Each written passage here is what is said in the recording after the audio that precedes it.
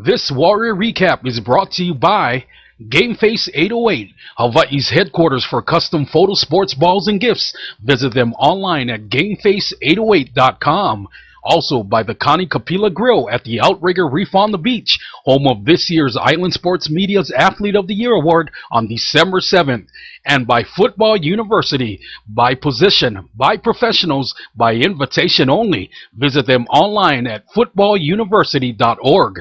Minawakas and Shakas, it's me, Pu'ukani, with Pipeline Paradise, reporting for IslandSportsMedia.com, your ultimate island-style sports magazine. 4 down, 1 to bowl. That was the mantra all week long for the University of Hawaii Warriors as they welcomed the 8-3 Wisconsin Badgers to town. Hawaii needed 1 win and they would be in the Sheraton Hawaii Bowl, facing former Hawaii head coach June Jones and the SMU Mustangs. UH fans encouraged to think green and wear green for the game. A crowd of 40,000 plus was on hand rooting on the home team, looking for a big win against the Big Ten. Hawaii came out with high hopes, moving the ball down the field on the opening drive, but failed to convert, and that would be the script for the entire evening. The Warriors' offense had a hard time finding their rhythm and putting together successful drives. On the other hand, Wisconsin imposed their ground and pound all night long on Hawaii. Running back John Clay for Wisconsin had a huge game, running for 172 yards and 3 touchdowns on the night. Also, backup running back Monty Ball almost eclipsed the century mark, going for 95 yards of his own and a touchdown. To add insult to injury, 3 other players also scored on rushing touchdowns against the Warrior defense, making it a total of 7 on the night. Hawaii did show flashes of hope with special teams having a fairly good night. Javonte Taylor had a handful of good kick returns, as well as Hawaii's only touchdown on the night. Also, freshman punter Alex Dunaki had several great kicks on the night, averaging 49.2 yards per punt. A tough way to end the season as the Warriors were defeated by the Badgers.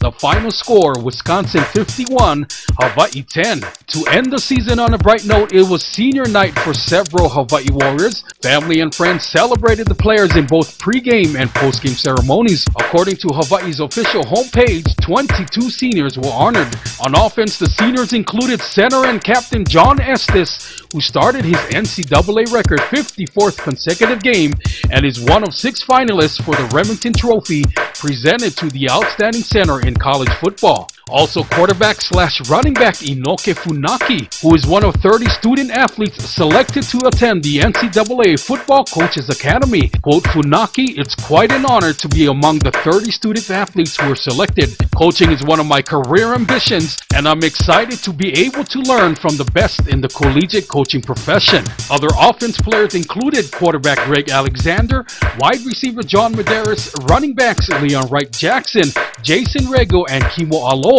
Offensive line Ray Hisatake, Rafael Yeru, Daniel Johnson, and Aaron Kia. On the defensive side of the ball, the Warriors said goodbye to defense co-captains linebacker RJ Kisokauhane and defensive tackle Rocky Savayanaya, both alumni of Aiea High School, my alma mater, and also linebacker Blaze Soares, the inspiration of Hawaii's defense. Other defense players included linebackers John Fonoti and Joshua Rice, defensive tackles Tuika Tufanga, Chris Leatianga, Antoine Mahaley, Bo Montgomery, and Victor Clore, and also cornerback Viliami Nawahi. Congratulations to all the seniors and continued success in all their future endeavors. On behalf of IslandSportsMedia.com, I want to say mahalo to all of you who supported Hawaii football this year.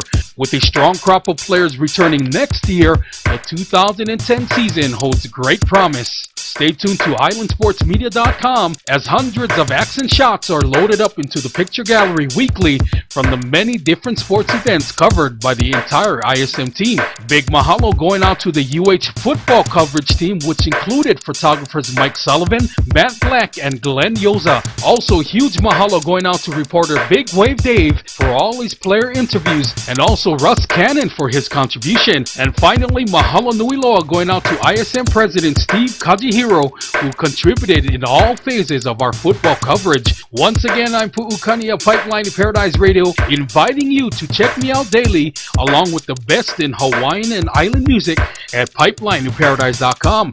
Have a shaka kalikimaka, and I'll see you all in 2010.